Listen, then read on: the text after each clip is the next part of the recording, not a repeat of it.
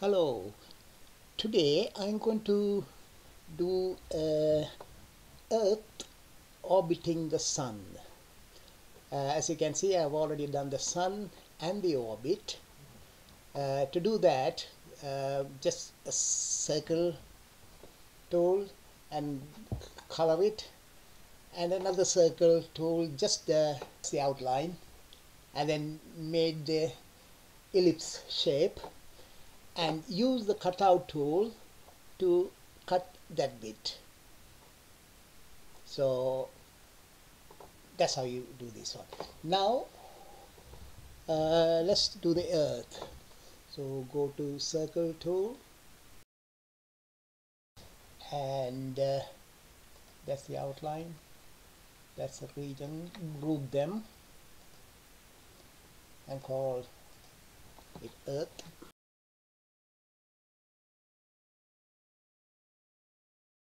Okay, so the orbiting is going to start, say, there. Okay, now we got 1, 2, 3, 4, 5 seconds. Let's say it takes okay, 1 second to go there, 1 second to come there, which is 48. Okay, so go to animation. So half, 1, 1.5, 2. Okay, so half a second. That's going to go around there, and 1 second there, 1.5 second back there,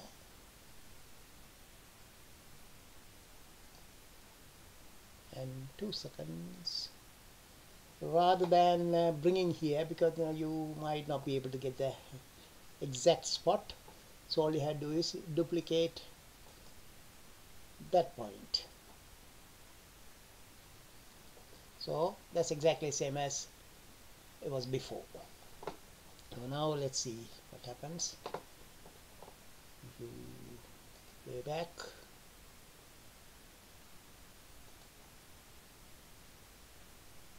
Okay, it is going all right,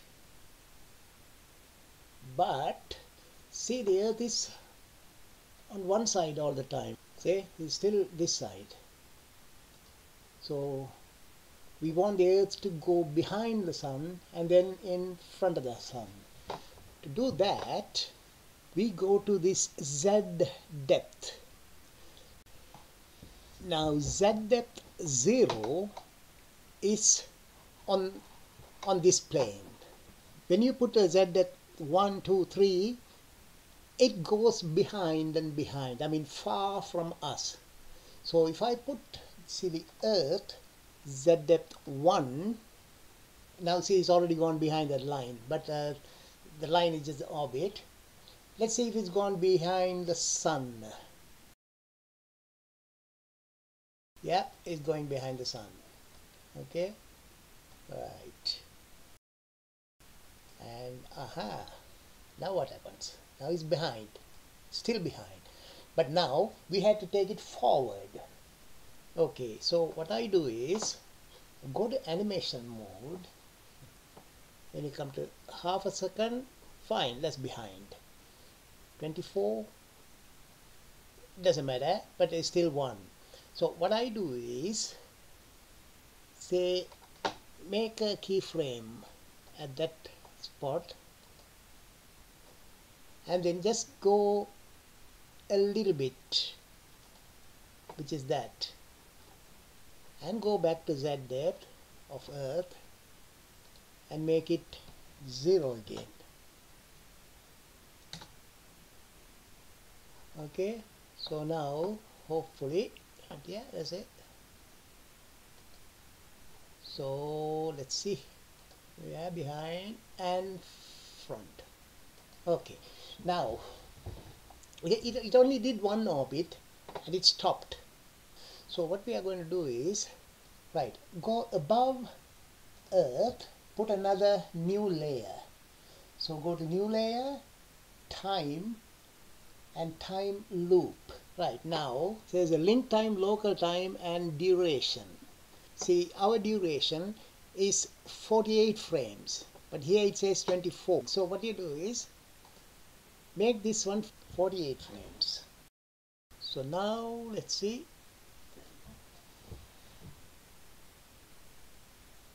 Yeah, that's it. Okay, now let's make the Earth a bit more realistic. Okay, that's the Earth ocean.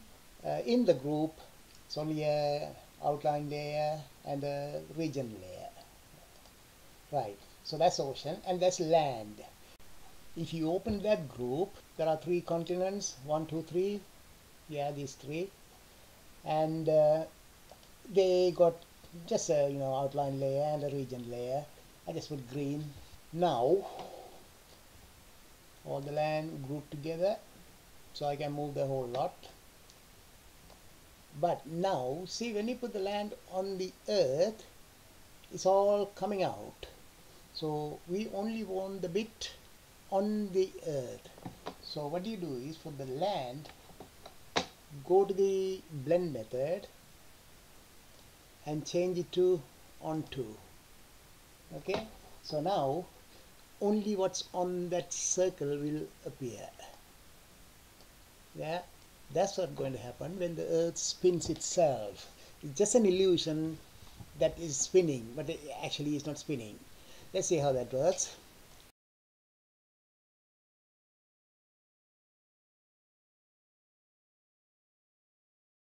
Okay, so let's do a quick animation. So the green man, the red man, 0 second there, 1 second. The Earth moves from there to there, and the land, what you do is you move a little there, and wait 2 seconds.